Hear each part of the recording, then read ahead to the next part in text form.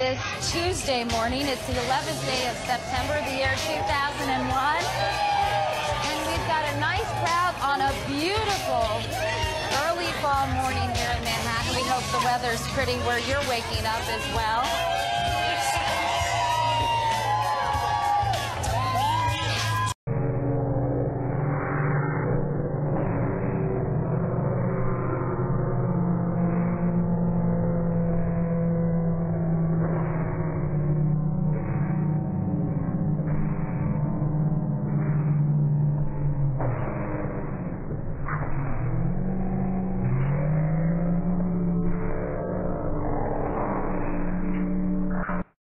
From the chop from that hurricane, but other than that, it's kind of quiet around the country. We like quiet. It's quiet. It's too quiet.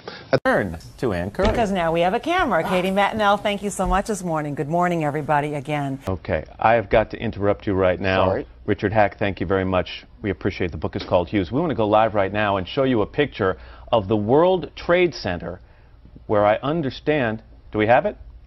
No, we do not. We have a breaking story, though. We're going to come back with that in just a moment. First, this is Today on NBC.